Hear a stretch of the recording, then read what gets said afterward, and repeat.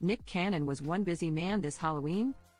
On Thursday, October 31st, the Dad-of-12 posted endless photos and video to reveal that he dressed up in 4 different costumes to celebrate the holiday with several of his children and their moms.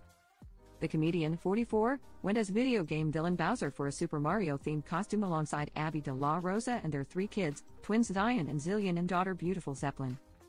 In another post, Cannon donned an Iron Man costume, with baby mama Brie-T.Se dressed as Storm and their son, Legendary Love, as Batman.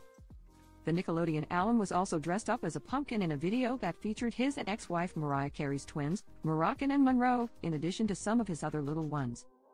In another post, the star and a few of his boys were dressed as Nacho Libre.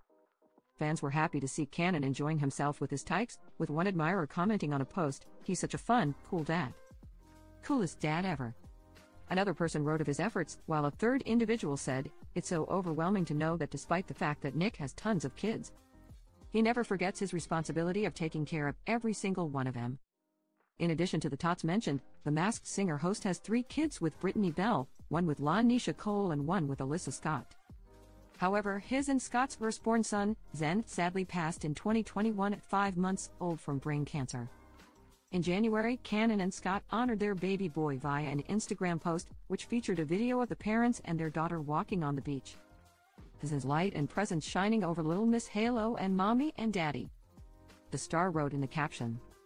"What a beautiful day to remind us all that there is a higher power in God's energy and frequency to keep us all going under His grace and mercy even in the midst of challenges." At Eats a Lissing. When their daughter Halo was born in 2022, Scott mentioned their late little one in the announcement. "Our lives are forever changed then, it is in every breath I take. I know His Spirit was with us in the room that morning. I know He is watching down on us. He shows me signs every day. I will hold on to this memory forever," she penned on social media. "I will remember the sound of Nick's voice saying it's a girl and a look of it. Everything we've been through flash across his face," continued Scott. "I will remember the sound of her crying out with her first breath and feeling her heartbeat against mine.